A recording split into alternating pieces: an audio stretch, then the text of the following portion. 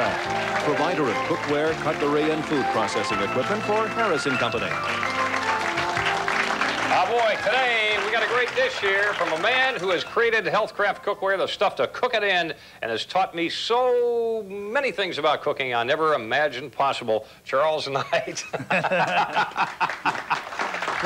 We were just talking about the things we could have taught each other. Oh my goodness. Yes. This one is, whoops, the things are stuck You're in the not plate. supposed to be playing with the food. I was going to pull it off the thing there and make a demonstration of it. I'll tell you when to touch the food. Okay. Right. By the way, I enjoyed your touchdown Sunday. That was phenomenal.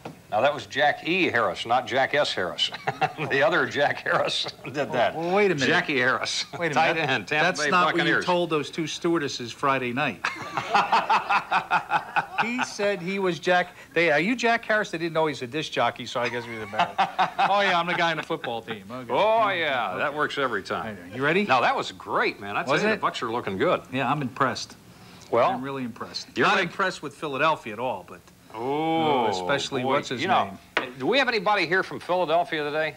I don't think so. This looks like a happy crowd. Well, Philadelphia was my team because I grew up, in the Princeton area. They are a hostile bunch of people anyway. Well, I mean, Ricky Waters is hostile. They're hostile when they're happy. That's but you true. can imagine after you mean losing the fans? to the Buccaneers. Oh, the fans are after losing to the Bucs 21-6, not even a touchdown. Yeah, that was terrible. Oh boy. Yeah. Well, anyway, you ready to get going with this? I am. You're going to love it. This is the recipe that I cooked the night I asked my wife to marry me. Well, if you don't mind, I'm not going to try it tonight here because I'm already married. Well, this is what you cook before you ask your wife to marry you? Absolutely. Did you cook it for her or what? It was well, no, I cooked it for some other woman and brought her in and asked her to marry me. Well, I wondered, if that was sort of an aphrodisiac, that it worked on her and she said, I think it was, oh, Charles, yes. No, it was a half a bottle of Matus. Okay.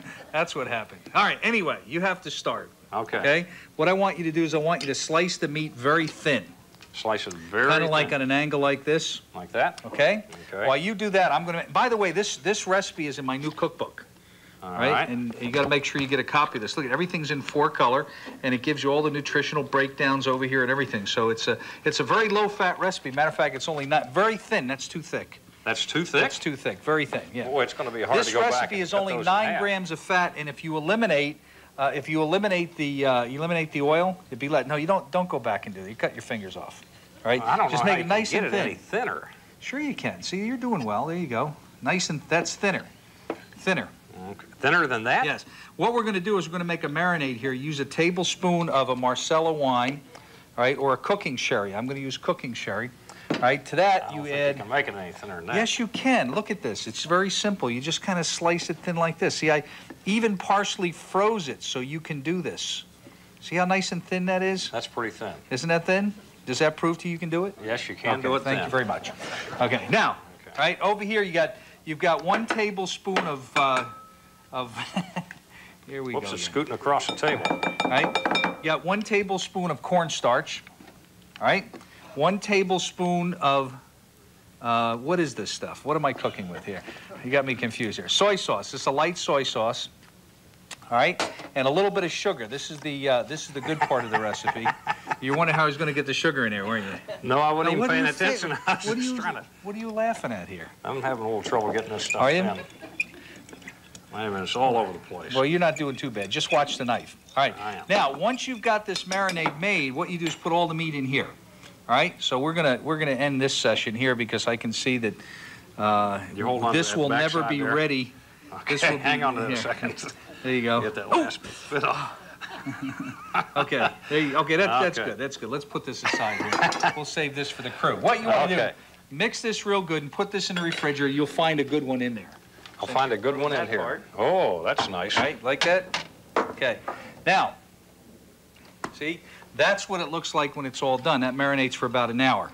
Now in here, we're going to basically do the same thing I did over here. Now, you've got a wet and a dry. That's the wet one.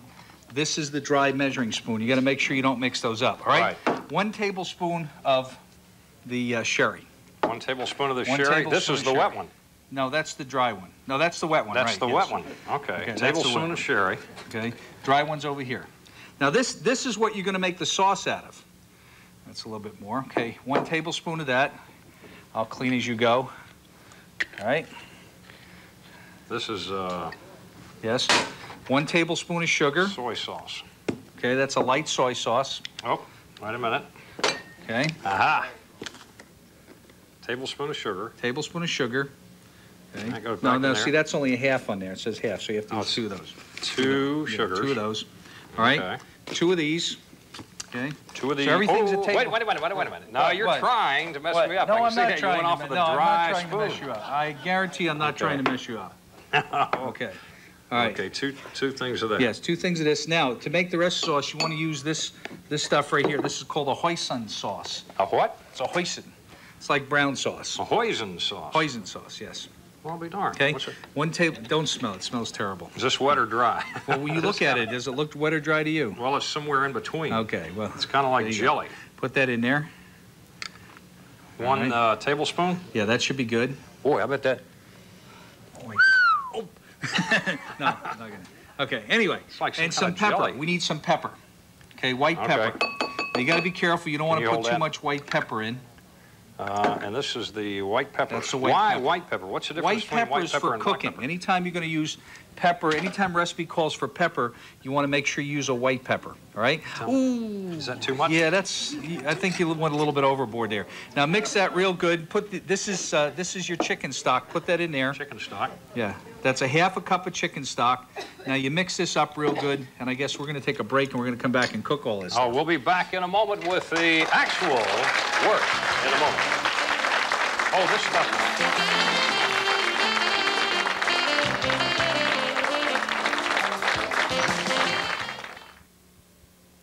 Don't miss the Healthcraft Cooking Show, where you can receive the Healthcraft Kitchen Machine, Healthcraft Liquid Core Electric Skillet, Healthcraft Herbal Tea Brewer Coffee Maker, or the Chef Tell Commercial Cutlery Set absolutely free.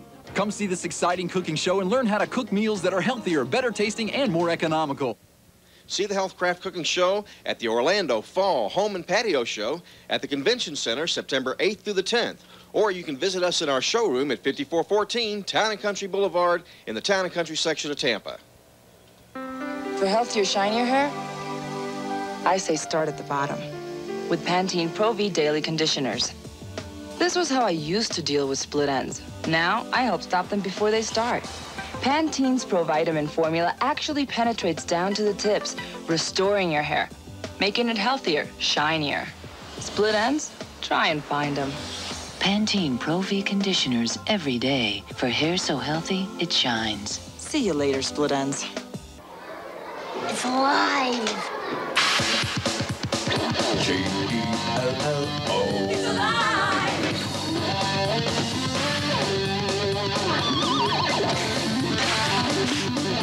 The only food known with a mind and its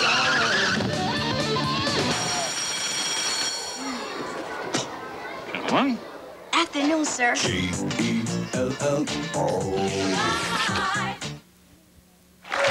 Today's cooking segment is brought to you in part by Dixie Crystals. Dixie Crystals. Dixie Crystal. Oh, yes. Very good, Joe. Excellent.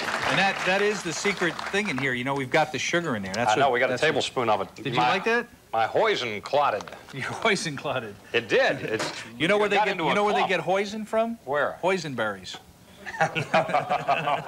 Yes, they do. No, it did clot, though. It's like Isn't that good tasting? jelly them? or something. Listen, what I need you to do, I need you to chop up the peppers and the broccoli. All right? The peppers now, and broccoli. what we're going to do is we're going to put about a tablespoon. Now, you can eliminate the oil, and this will eliminate all the fat, because there's no fat in this recipe without the oil. But I like to use a little bit of oil because it makes it nice and shiny when you cook. So what you do is you take your beef and you put it into the hot pan. All right? Oops, sorry, Leanne. Boy, Leanne's Leanne right. is white. She's right. Whoop, wait a minute. Was she Wait a doing minute. that the first night? Let me Was she oh, doing yeah, that the night first you night. dazzled First her over? night. Oh, No, Charles, no, the garlic you're doing first. it wrong. Charles, no. There you go. It is, I'm sorry, garlic first. You start out with your garlic.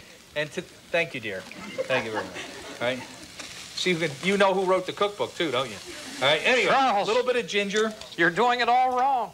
And you saute that until it's cooked.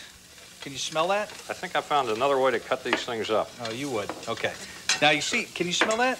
Yeah. Isn't that delicious? Okay. Now you add the beef. All right? You cook the beef. Okay? Oh. What happened? Okay. Nothing yet. You're not supposed to keep the stem. Get the stem. See, you're blocking the camera. You've got to learn how to cook on television. The camera cannot see if you block. All right. Okay. You want some of those in there yet? No, not yet. We'll just get those out of the way here. We got to do some. Now you cook the beef. I'll do some serious broccoli. Oh, you're not going to cut that piece too, huh? Well, I will if you want. I'm in a hurry. Well, there we you go. got to use the whole thing. That's what it calls for. Okay, now quickly do the broccoli. I hope they never allow you in the restaurant. Okay, now wait. How do you want this broccoli done? You want that big part taken off, right? We want the flowerets. Just the little flowerets. flowerets. The flowerets. Okay, you want the flowerets. There's a bunch of little flowerets. Got the flowerets.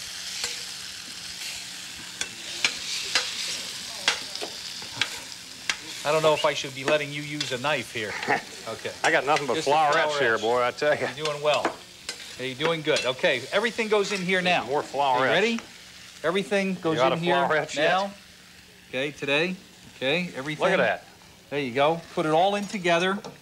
Right? Yeah. Then you pour the sauce. The hoisinberry sauce. The hoisinberry. This goes on top. All right? And you just turn the heat off. Turn it off? Turn the heat off, and you cover it, and you let it set. What? Oh, did you put that in there? Yes. Okay. You weren't paying attention. No, I was whacking away on my broccoli here. You just let this set for about 5 minutes. Yeah. And then when you're finished, I figured you probably screwed up a little bit, so I made another. Oh, yet another, a third dish. This is what it looks. She's saying, great. thank you. This is the one without the pepper. All right? Now you take a little bit of rice. Hey, wait, now go back again. Here was a real high point of the show, considering cooking. I'm sure there are people whose mouths were agape saying, I didn't know that. Why do you cook with white pepper instead of black pepper? Because white pepper is for cooking. It just tastes better. Why is it? Because it's already broken. It's nice and fine. It's already broken down to a nice powder. Well, why wouldn't you use that for everything? Why don't we just do away with black pepper and powder it up fine? Well, then... Mistaken for the salt. Yes, very good. Very good, Joe. That's a good answer, Joe. That's the craziest thing ever. And while we're speaking of that, how many people at home, can we do a quick survey here? How many people at home have a salt and pepper shaker and the salt shaker has more holes than the pepper shaker? Raise your hand, holler yo. How many have it the other way? Well, now, I have it the other way because, or I did until I got married, because... That figures. The pepper's hard to get out. The salt flows freely. Why don't you have more holes for the pepper? Use white pepper. Okay, now, are you ready? It's frustrating, I'll tell you. Okay. Yes. Okay. Yeah. Rice on the bottom, all right? Your broccoli and beef on the top. You sprinkle this with a little bit of sesame seed.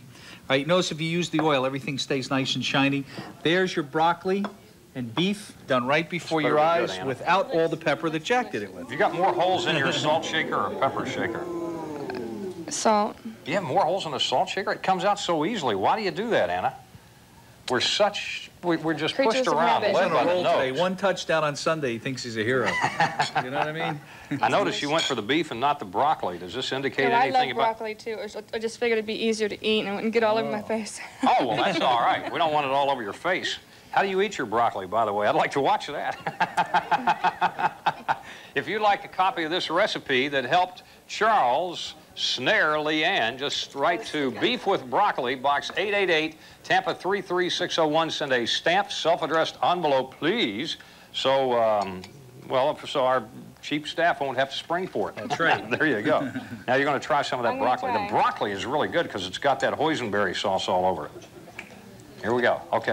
I guess we've got to wrap it up. You're going to have it in a minute. Just go ahead. Stuff that right in your mouth. Chew on it a bit. Nod yes or shake your head no. Do you like it? She likes it? Yes, I will marry you. Way to go, Charles. You did it. She's going to marry you too, Charles. Way to go. Hey, we'll be back with more in a moment. We're going to work out here with the Shapes folks.